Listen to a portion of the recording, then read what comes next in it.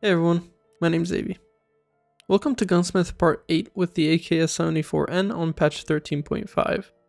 Before we get into the parts, if you liked the video, please leave a like. If you disliked the video, you can leave a dislike, and make sure to subscribe so you don't miss the next parts.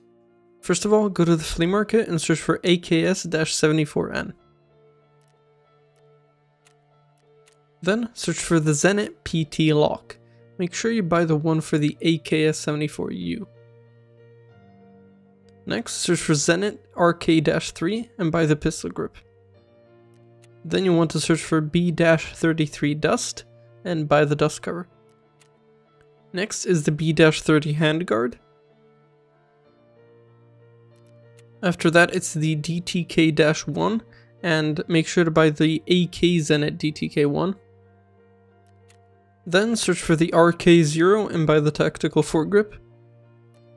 After that, search for AK-12 and buy the AK-12 545 30 round magazine. Lastly, you want to search for Clash and make sure to buy the one that says 2 IKS IR Illuminator. Once you have all that, you can right click your AK and click Edit Preset.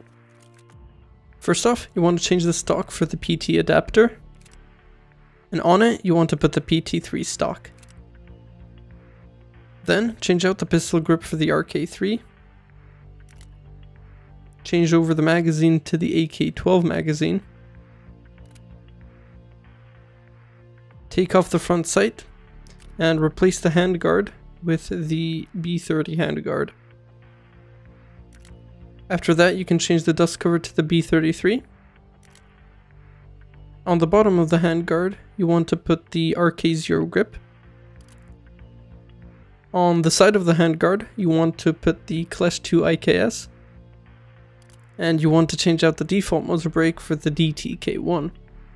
And that's it. This is how the gun should look after doing every step. You can just click assemble on the top left. If you didn't buy the parts before, you're going to get this screen. Just unclick owner type traders, and you're going to get all the parts that you're going to need here. Now that it's assembled, just hand it over to mechanic and you're gonna have to wait 21 hours for Gunsmith Part 9.